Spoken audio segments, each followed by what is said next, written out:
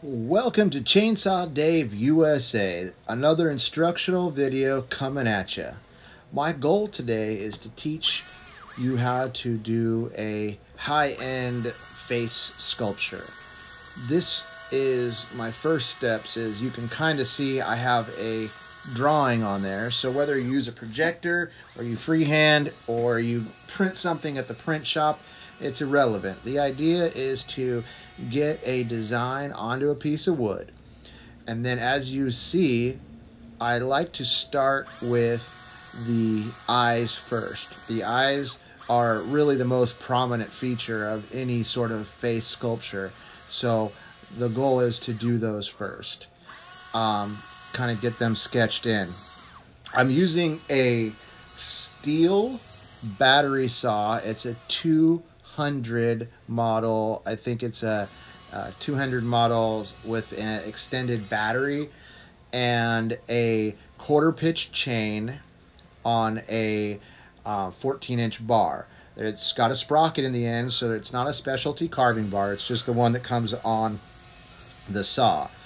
After I do my rough sketching, I use mostly a chainsaw, but you'll watch how what I do is like stop cuts, which is basically doing lining, where you make a line where you want the subject matter to stop, but then you do a relief cut behind it, basically coming behind the cut with your saw, as you see I'm doing there, to get the join the two cuts. The first the stop cut, and then you come from the side and come in behind it and you flake off the wood and a relief cut. As I move around the sculpture, I'm sorry if I block it once in a while, but this is the best I can do right now with me trying to film with just a tripod. I've tried using GoPros and I haven't had as much luck with that. So what I've got here is the first steps on putting in the eyes. You see that I tried to push everything back from the furthest points out, which would be the nose. Now, nice thing about using the first opening cut of a log or a log is it's already rounded for a face, which as a face is already round, so finding something that kind of fits the subject matter is a good way to do it, because the work is already kind of set up for you. What I like to do is bring out the eyes, then bring out the nose, and then I bring out the mouth, and that kind of gets me set up with where everything should go from there. Once I see those items popping out, everything kind of gets built off of that. But let's talk tools for a minute. So you don't need a chainsaw that is a specialty model like I have. You really can use any sort of small chainsaw. I have several. I have different battery-powered ones, which you'll see later in the video. I've got a steel. I've got a DeWalt, which I really like. That's a new one that, matter of fact, they actually gave to me. And then I have an Oregon chainsaw, which Oregon provided to me. That's an excellent saw as well. But they each have different functions, sort of like paintbrushes. This is what the one I use for like the tightest details, and it's got the cleanest, smoothest cutting. I've got a Makita one that I use that has different tips set on it. It's got a dime tip for the bar, and I use quarter pitch chain, and it's a 16-inch dime tip, and the nice thing is it's the size of a dime. With the chain around it, it's actually about the size of a quarter, but the bar is the size of a dime. That's why they call it a dime tip. You can get those online. A friend of mine sells them, Bob King, on barenecessities.com. You can look him up. You can order Canon is the brand that I use for those. There's no sprocket in the nose, so those are real good because if you have a sprocket, it preserves the bar, but it does make it a little bit jumpy. So learning how to use that chainsaw bar is the most important thing with sculpting with a chainsaw. If you notice, I'm using the bottom of the radius. I don't use the top of the radius because that's where the kickback zone is, but I use the bottom of the radius when I do the actual sculpting, when I'm not just cutting, but when I'm sculpting. Also when I'm cutting as well, but mostly when I'm like trying to push in a radius like you saw me digging out on the mustache or around the nose, whenever I do lining, I use the actual edge of it and dive right in. But whenever I try to round things off, if I can't actually just cut it round, then I will use the bottom of my bar and kind of press that in. Now let's talk about speed. The faster the chain can move, the cleaner your carving is going to be, and also the sharper your chain is. So when I sharpen a chain, I knock the back corner off of every cutting tooth, and what that does is it makes my radius over the tip a little bit smoother, so it doesn't bounce when you're running it on a detail area. It's also important that when you do that, you don't take too much off, because those chains are expensive. So you want to make sure that you take just the right amount off, and I can do a video on that later on how to sharpen a carving chain. But what I like to do is, after I get it nice and sharp, I like to hone it with basically, you can use something that is just like the back of, like kind of like a dull file. A dull file works great for honing it. If you think about like when you sharpen a knife, people strop it, and that's putting it on leather. Well, you can do the same effect on a chainsaw chain with something that is just high-grade steel that kind of polishes the edge. And what that does is it allows it to cut extra clean. So when I do a video of that, I'll show you guys. But my goal is to not only make something that's exciting to watch, but also to do instructional. Like, majority of what I want to do is instructional videos, because when I started carving, I didn't have anybody to show me, other than I was very fortunate and got a mentor, but that only lasted like 3 months. So I learned from him for 3 months, but there's so much to learn that there's no way that you can learn enough in 3 months. I basically just got like a crash course into chainsaw carving. So you have all sorts of different parts, from sharpening to wood selection to what saws to get, where to spend your money, where not to spend your money, what to make, what not to make, and where to sell it at. So my hope in this series is to kind of go over all that stuff and to give somebody the ability to really be able to not only enjoy chainsaw carving, but to be able to start a business. My background is in business finance. That's what I did before. I was a chainsaw carver. I worked for a financial institution for about 7 years out of college. Thought I wanted to be a stockbroker, and my goal was to make as much money as I could, and that was my vision, was to chase money. Well, that's very unfulfilling, and finding that I had this God-given gift to sculpt, once I was able to chase it and refine it, I became much more fulfilled in all avenues of my life, all areas. So what we are seeing here is, you know, just kind of the beginning of an instructional series that I'll do on how to chainsaw carve. My back to the carving, what you see me doing here is, we'll call it washing, using the tip to kind of wash away. That's what I was talking about, using the radius of your tip, the underneath side of the nose of it, and that makes it so it doesn't kick. And as I'm going over these lips, it's sort of like, if you look at lips, it basically looks like the top lip is the shape of an M, and so that makes it really easy to do. But the bottom lip is kind of like the shape of, like I don't know, a kind of a flat oval. And so if you can put an M on top of an O, kind of like a really wide, flat O, you'll get a good shape of lips. But the key is to make your features big enough on these faces. A lot of people, they want to make real small eyes, and I'm even guilty of that once in a while.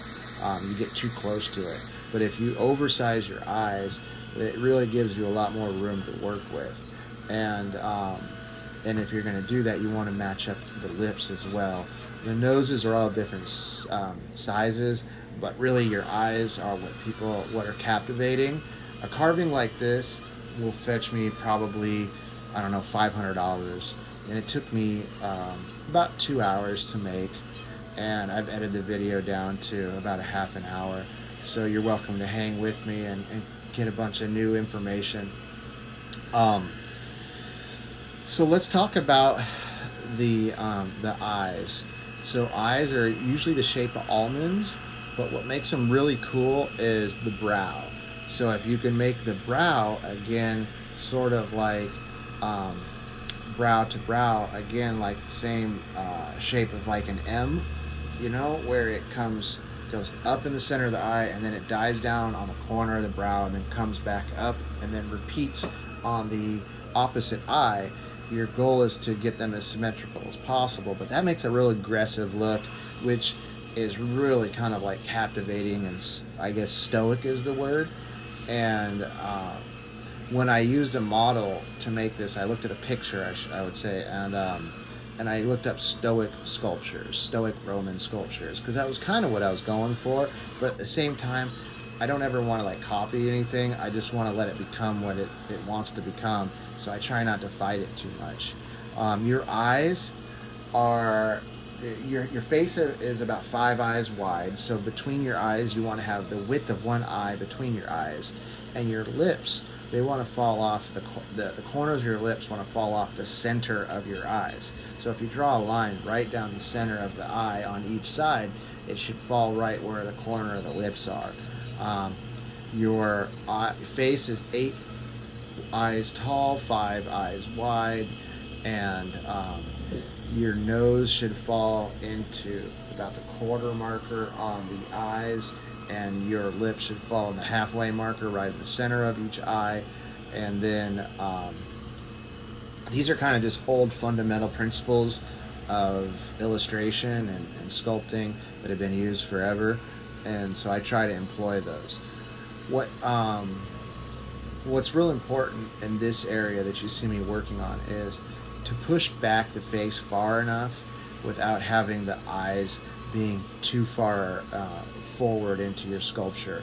And so a lot of times I'll have to sculpt my eyes twice, because I kind of sketch them in the first time, get the shapes roughed in, but then after that I try to, I'll end up cutting them back and like another layer, like the layer of an onion, kind of pushing it back.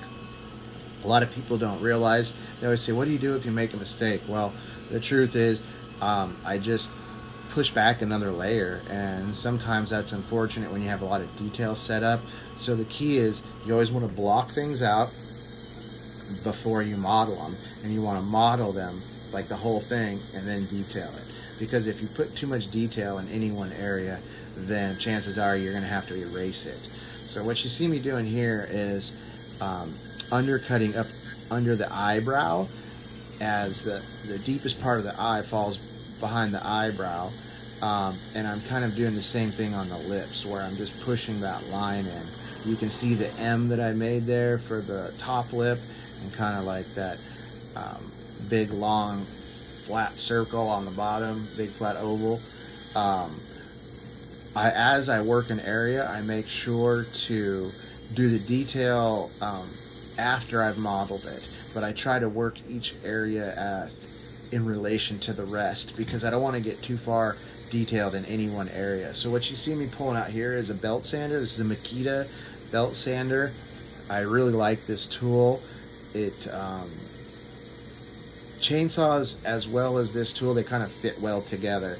It's got about the same diameter as my smallest chainsaw bar, and it's a lot like a chisel as far as if you put a rough grit. They make 40 grit, they make 80 grit, 120, and I want to say 220, but at least 120 for sure. But as you can see, I don't just hold it on the handle, I hold it on the motor, and I hold it by that screw, that nut that's on the tip of it. It comes with a handle there. I take the handle off because it gets in the way, but I still will hold on to that little screw. This is an angle grinder. This is a 13 amp DeWalt. I like it because of that handle on the back is like, I don't know what it's like, but it's not bulky. I can grab it sort of like a pistol grip, or like more like a shotgun really, but it allows me to really roll my wrists and have control over what I'm doing. Also, you want to make sure that you don't make your subject matter too small for your tool. Make your subjects as wide as the tools you're using. So don't get in the trap of trying to make something so small that you can't reach it with anything but a Dremel, because that's not how you make money working with Dremels. I mean, yeah, if you want to do a little bit of detail on the eyes, or like maybe a little bit on the hands on something with a Dremel, go for it. But I use a die grinder, an angle grinder, a belt sander, and a chainsaw. Those 4 tools exclusively is enough to get you started. And you can get cheap tools at Harbor Freight. They make an angle grinder, a belt sander, and a die grinder. And those are enough to get you started until you start making a little bit of money. You don't have to buy the more expensive tools at first. Matter of fact, when I started, I didn't have any money. I started my business with a $500 investment into one chainsaw, which was the smallest one, steel made, a pair of chaps, safety glasses, and an angle grinder. And that was about all I had for my first like 6 months. And once I made money off of my practice, then I bought new tools. So you can see this tool right here. That is a real aggressive, I don't remember who makes it, but it's a real aggressive cone bit. I think Fordham makes some of those bits. If I'm remembering correctly, I'll look for it and I'll put it in the notes. But that tool is excellent. It's just real aggressive, yet you can do fine details with it. You can see me as I do these little hair twirls. I set them up with the chainsaw, but then I angle grind them to smooth them out, and then I use that tool to put the direction of the hair in, to plunge it into the center, and to really pull the hairlines to make a flow line around it. As you can see, sort of see, I'm blocking it right there, but I'll move out of the way here in a moment where you can see me pulling lines with that. And I'm also shaping, and I'm also sculpting with it, and it's just a great overall tool. I use that, and I use a dovetail bit. Those are pretty much the primary bits that I use in that die grinder. A die grinder is just like a souped up Dremel. I like the battery powered ones because you don't have a cord to get in the way, but if you need to start with a corded one, by all means, don't let anything stop you. My thing is, like, I hate when people say, oh, I don't have what I need to do what I need to do. Like, go make it happen. Just start with what you have. Most of the time, people are just afraid to start. And if you just start with what you have and really try to put an effort into it, the other stuff will come to you. But you can see how I'm pulling those lines, those hair lines, to make a flow line around that little curl. And what I'm trying to do is give it like kind of like Roman-esque style curly hair locks that you see in some of the old school Roman sculptures. What I like to do is make sure that my design is sort of fluid in my head, but not, I don't try to stick to it too much. Because like I said before, I just want to let it become what it needs to become. Because a lot of times it'll surprise you what you end up making, as long as you go into it with a flexible approach. So you can see I'm pulling those long fluid flow lines from the beginning of the curl all the way to the base of it, and then it just really makes it pop. I use that cone bit for the eyes as well. You'll see me put the eyes in. You'll see me use it for the nostrils, for the lips.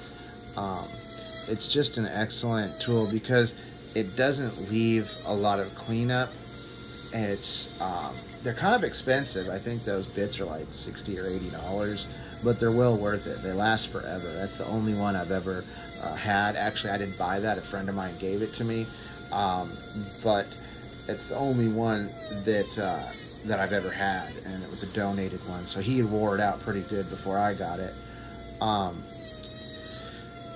Yeah, I'm pretty sure Fordham is the brand.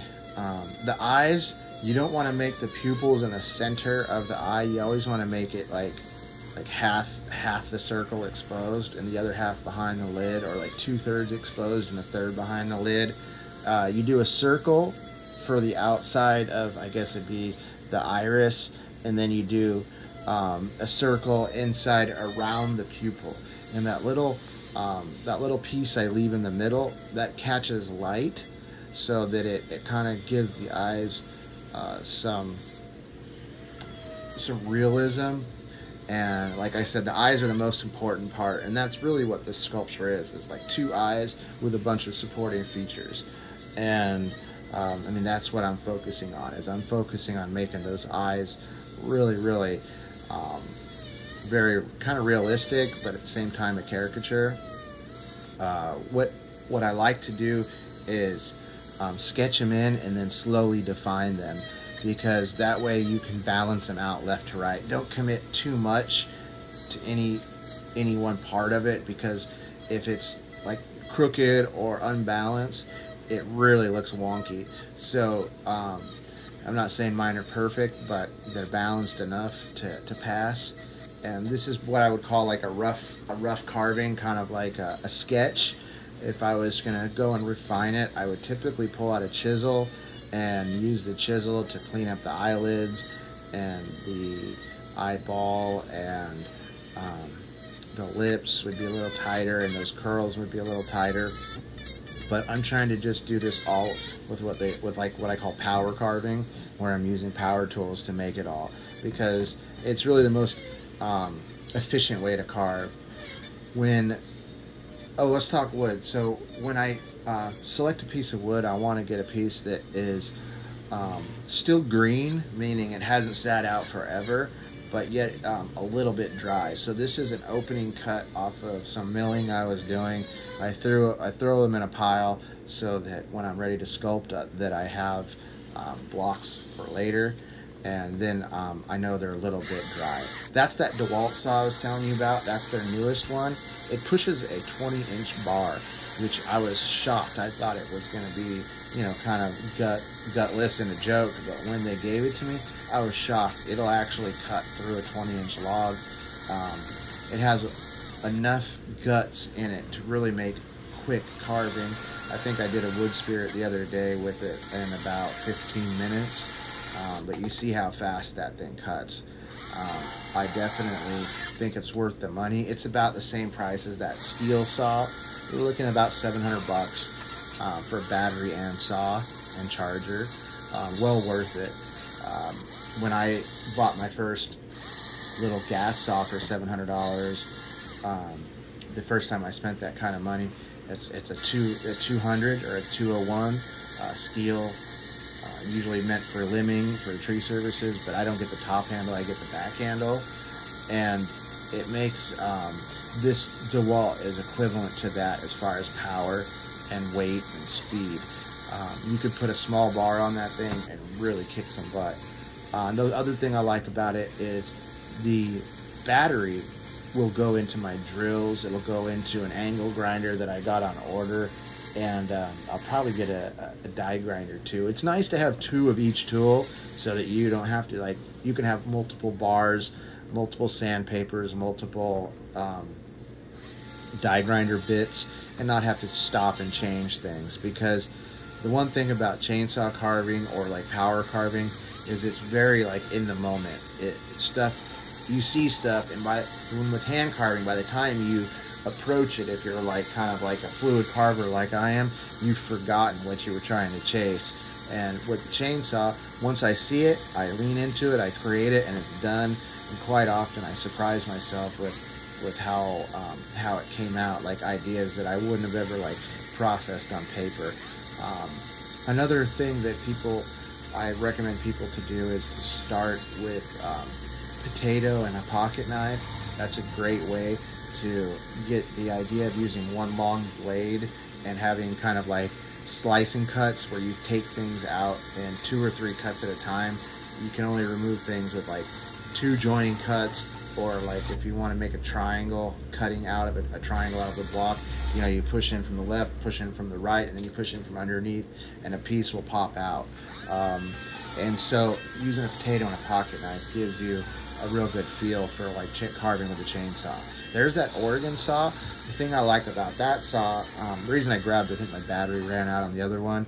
The reason I like that saw is it's got a self-sharpener on it, and anytime I got to get down by the ground or dig something out of the dirt, I'll use that saw. Also, it has a fair bit of guts to it too. It's got a 40-volt battery, and Oregon was nice enough to supply me with a chain sharpener and a blower, and both of those tools I'll look forward to making videos on. I've still been going through chemotherapy, so my videos have been real slow, just trying to work around that. But if you haven't seen that, you can watch my other video where I go over getting a cancer diagnosis and everything else, and I've had some delays on that recently, but I'm getting through it, you know. My hope is that people can see what I'm doing and use this as inspiration to go out and create their own art. You can see me using that belt sander, using the edge of it to pull lines, and also using the round shape of it to push like a dent into the wood. I know I'm blocking the video, sorry about that. Spare me the comments, please. I couldn't figure out a different way to do it for this video. I'm just happy to be able to get a video out, to be quite honest. I haven't been able to for, gosh, almost a month and a half, but maybe 2 months. So I'm hoping that the videos come out a little quicker than that. You can see me using that belt sander to erase my chainsaw marks, and at the same time push in details. Here's that angle grinder again, just kind of tightening up my lines, pulling flow lines, and pretty quick here you'll see me use my torch. A torch is how I get the darkness inside those curls and to push in shadow. So it's kind of like a forced shadow perspective. So here's the torch, and that's just a basic, you know, propane torch that you get at your local hardware store. Make sure you don't catch anything on fire. But yeah, that's basically the video in a nutshell. Is I'm trying to show people what an option is for carving. I really do appreciate all the love and support that I've been getting, and just bear with me over this next couple months. I have like 2 more months of going through the cancer treatment, but once I'm through with that, it is in remission, so that's a good thing, and I am still working and doing everything I need to do, but I'm slower on getting videos out. So thank you. Please subscribe. Chainsaw Dave USA coming at ya.